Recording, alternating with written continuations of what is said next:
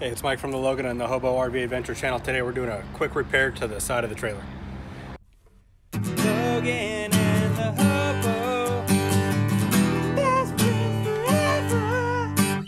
The siding was popping out from the tongue and groove situation on the top piece of siding, and it was like blowing way out, and I could see it, the air getting under it while I was driving, but there was really nothing I could do about it on the road. And so when I got back home, I took it apart and saw that piece of siding was only held in by very tiny little staples that they just pulled out.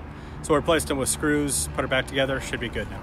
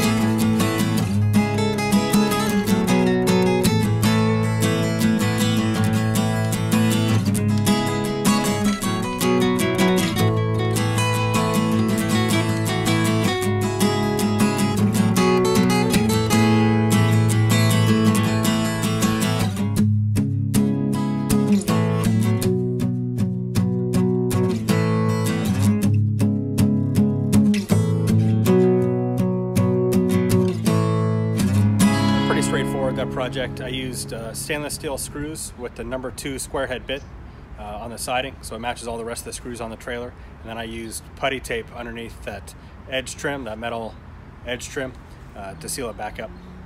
All right, that wraps it up for today. Thanks for watching the video. Hope you enjoyed it. If you like the content, please subscribe, hit the like button, and we'll see you in the next video.